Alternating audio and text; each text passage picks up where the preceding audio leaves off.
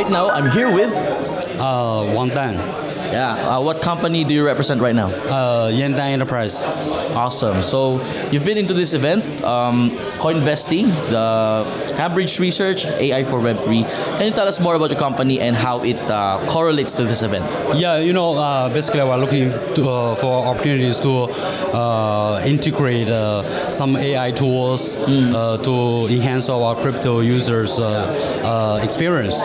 Because we invest in a lot of projects like crypto exchange project. We also do a lot of Web3 investments. As well, Enterprise is an investment company actually. Now I'm looking for these kind of tools that can enhance, especially the crypto traders, the users, their experience. So I think Satoshi AI is a pretty good tool, at least for me. So I want to know more about it. That's why I'm attending this event. Yeah.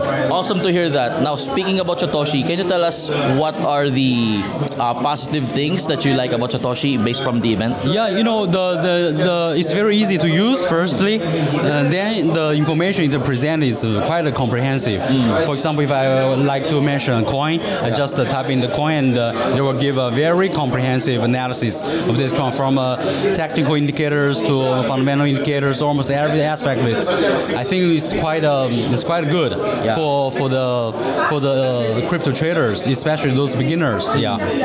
In your opinion, what do you think would be the future for AI and Web3? I think it will be more widely used, and almost every industry will trying to figure out ways to integrate some kind of this kind of the tools. Awesome to hear that. Now tell us, our viewers or audience, about your socials, about the projects that you have or upcoming campaigns. Actually, I'm not so high key in social media. Yeah, this maybe kind your of website, the company you represent. The website is Finxzx.com. Awesome. Yeah. Thank you very much. It's a pleasure to have you. Yeah, thank you.